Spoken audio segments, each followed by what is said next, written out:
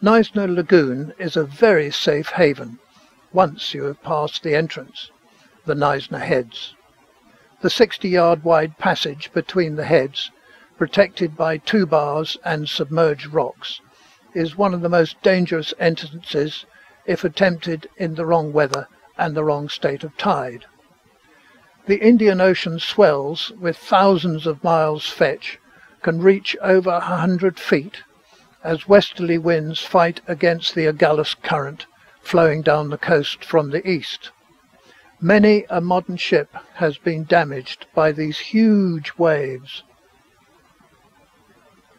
With a magnetic declination of nearly 28 degrees west in this area, many an old ship heading west on a compass bearing at night would be holding a true course of west-northwest and pile up on the shore. Combine those hazards with the remorseless procession of depressions marching up from the Southern Ocean, and one can see why this is one of the most dangerous coasts in the world. During the month when I was last there, 2 local fishermen sadly drowned on the bar. This chart, made in 1805, shows that the land and lagoon of Knysna is about the same as today. The 2 bars at the entrance are there, and the shallows once through the heads are the same. Note that the true north is marked on the chart, indicating that they knew in 1805 about the magnetic declination of nearly 28 degrees west at Knysna, which hasn't changed much at Knysna over the last 200 years, as seen on these isogonic charts by NOAA for 1805, 1909 and 2019. By contrast, declination in London was about 24 degrees west in 1805 and about due north for both true and magnetic today. I have added here the modern leading marks 6 degrees off true north, flashing white every 3 seconds low front, and quick flashing red above and behind. Remember the huge magnetic declination if using a compass rather than GPS. Contacts. Call the Knysna Quays Harbour Master for assistance at 044 382 0955. Local yachts use VHF Channel 10 for communications, and there is a webcam at www.theheads.co.za. The local NSRI lifeboat station 12 will gladly supply visiting yachts with real-time information.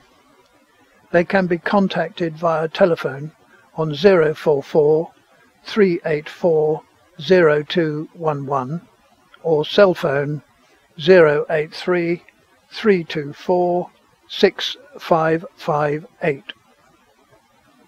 Knysna Yacht Club can be contacted on 044 382 5724.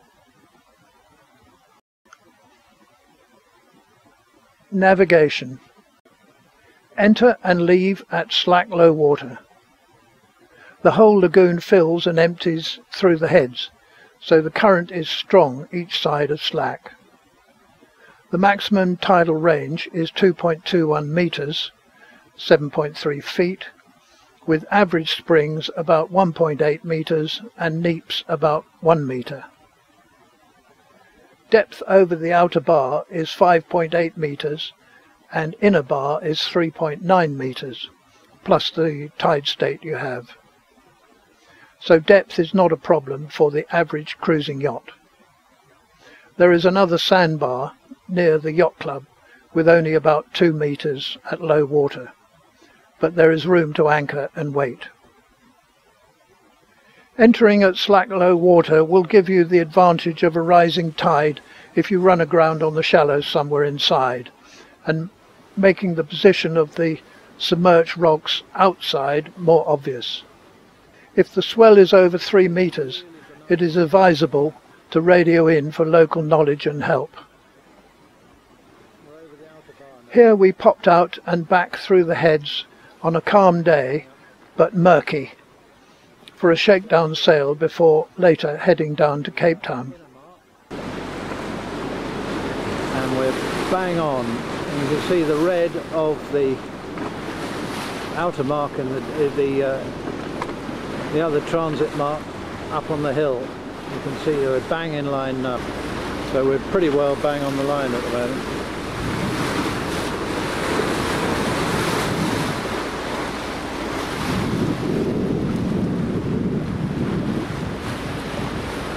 There's the other eastern heads.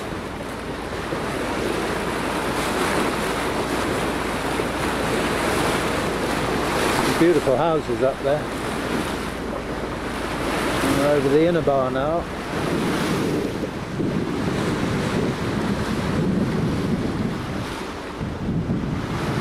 It's really smooth today.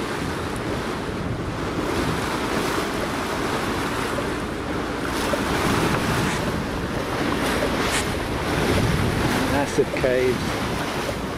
And there's a path you can walk all the way down from the top of the heads. Down through the nature reserve.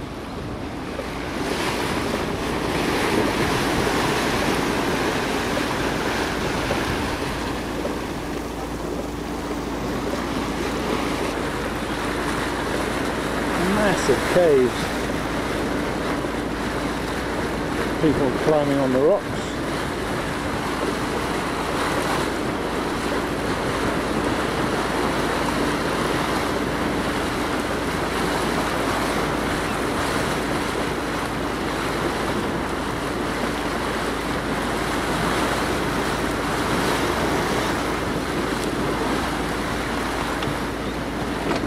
That looks nice. And there.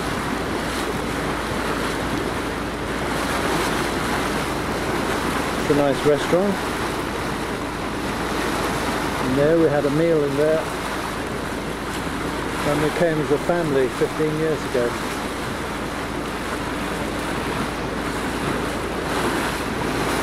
There's the outer mark.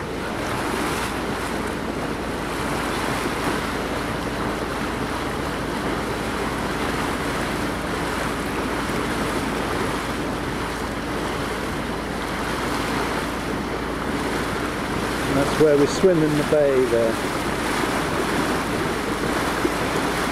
next to the RSA, the South African rescue services there. And just next door to that brown door is the Knysna Annex, where we can change and have a swim. The strong tidal flows in the heads build up large waves over the bars, which can be fun for surfing canoeists, but can be dangerous for boats. If the swell is over 3 meters, it is advisable to radio in for local knowledge and help. Looking down from the top of the east heads on a fairly calm day,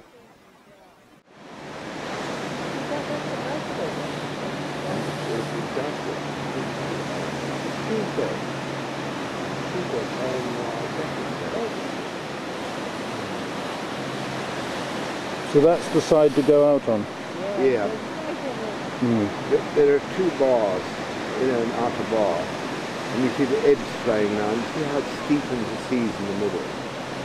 Yeah. And so the way to go out is the way he's gone out. Trace the rocks there, and then over in the next bit, close to the next rocks, where you're out of the main flow of the tide in and out of the harbour. All right. I think we are. I think it is. And it's all right. Well, we certainly keep him close to that rock.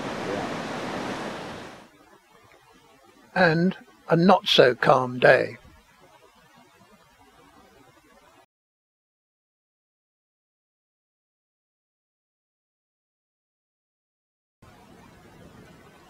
Knysna is a lovely place to stop.